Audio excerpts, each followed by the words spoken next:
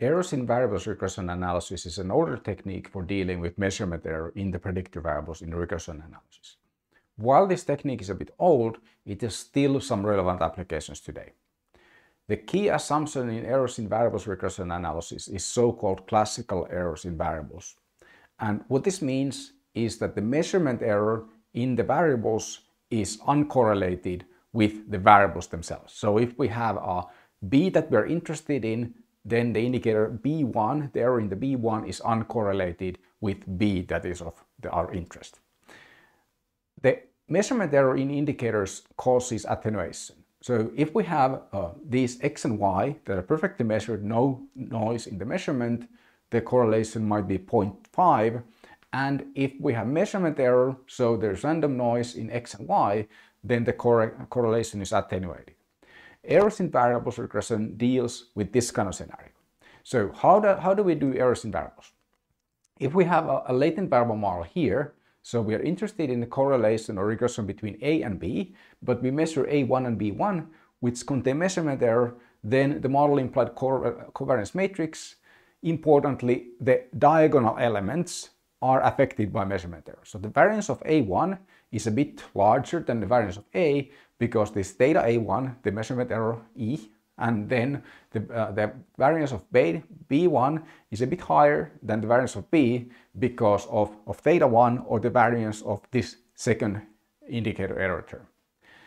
What we try to do in errors in variables regression is that we adjust the covariances by eliminating the measurement errors. So if we know that the measurement variance here is theta 1 and we know that the measurement variance here is theta 2, then we can subtract those from the diagonal and that solves the measurement error problem.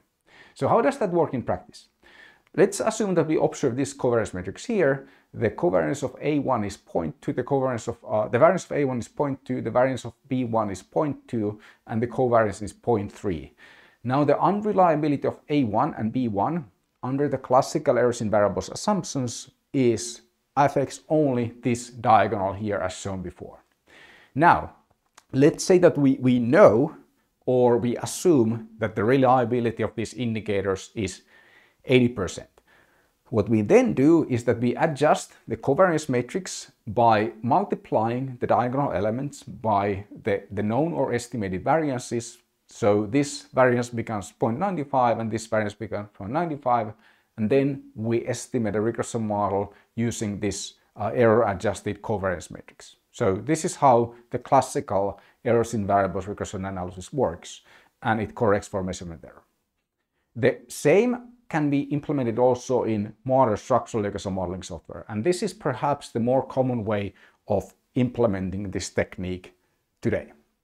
So we again assume reliability is 80%, then we fix the error variances of these indicators to be 0.2 times the indicator variance. So if the indicators are 80% reliable, then 20% of their variation is error variance, and the error variance is going to be 20% of the indicator variance. So the indicator variance is 1.2, the error variances are going to be 2.4 both.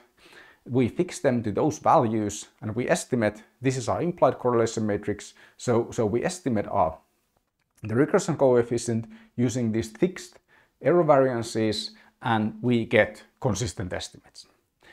This technique has as one problem, and it is that the reliabilities are typically not known, but we estimate them from the data.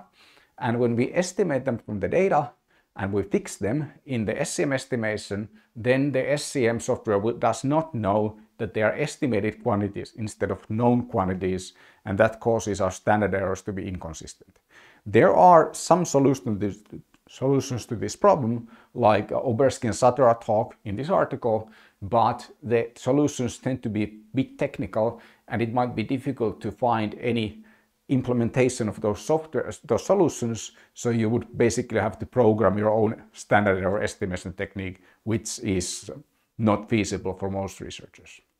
The errors in variables technique is also discussed in Klein's book, and he gives examples of how you can fix the measurement error of a predictor variable, how you can fix the measurement error of a mediator variable to get consistent estimates even if you have measurement error.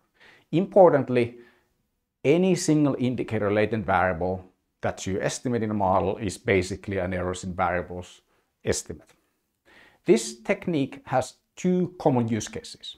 The first use case is meta-analytical structural regression modeling. So in meta-analysis, you often use estimated reliabilities and of variables, and you observe correlations of those error-contaminated variables. So when you fit a structural regression model to a matrix that you assume contain measurement error, then you can use errors in variables to correct for the measurement error. And this article by Burke and co-authors, for example, apply that technique to a subset of their variables indicated by boxes. Circles. The boxes are assumed to be perfectly reliable and there is no correction. Another interesting application is small sample research, and this is something that we have had some really encouraging results recently. So Yves Rossel's book chapter is a good summary. This is an open access book, so it's accessible to anyone, and he summarizes this work.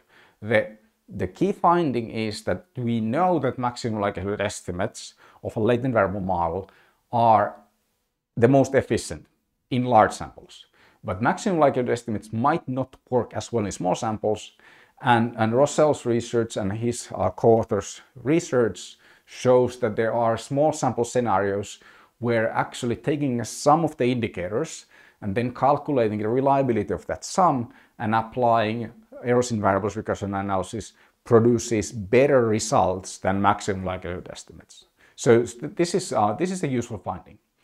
Errors in variables regression analysis can also be used for diagnostics. So if you have a complicated latent variable model where you have measurement models for latent variables and you can't get it to converge, then converting it to errors in variables regression analysis model might get you some results that can serve for diagnostic purposes, because there's simply less to estimate when you estimate reliabilities first and then just apply error correction to the main estimates instead of trying to estimate everything as one go. So this is useful for small samples, and if you work with meta-analytical correlations or for diagnostics purposes.